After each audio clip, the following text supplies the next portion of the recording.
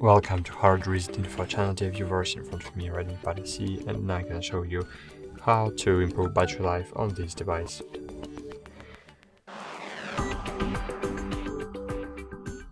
First, you need to open the control panel and disable all unnecessary services, for example, Wi-Fi, mobile data, Bluetooth if you don't need it right now. You need to make your screen dimmer, and of course disable newbie share and me share if you have. Okay, then you need to open the settings, scroll down, find the battery here,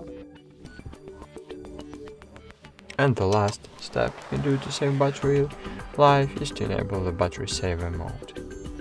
That's it. Thanks for watching. Like this video, subscribe to our channel, and bye. See you.